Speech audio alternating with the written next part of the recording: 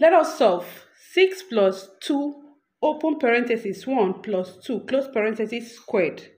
Now, 6 plus 2 gives 8, and then 1 plus 2 here gives 3 raised to the power of 2. 3 raised to the power of 2 is 9. So we have 8 times 9 equals to 72. But this is wrong because it did not follow the order of operation. So we are going to follow the order of operation to solve. We will be using PEMDAS.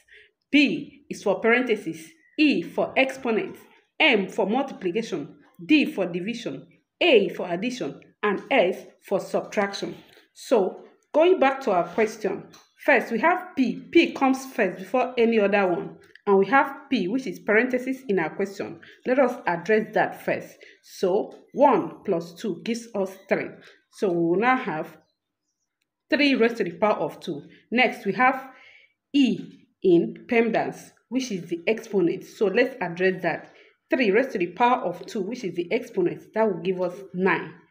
So we now have 6 plus 2 times 9. Here in our question, we have plus and multiplication. In PEMDAS, multiplication comes before addition. So let us multiply first. 2 times 9 is 18. So we will now have 6 plus 18, which is 24. Thank you for watching. Kindly like, share, and subscribe to my YouTube channel. Bye.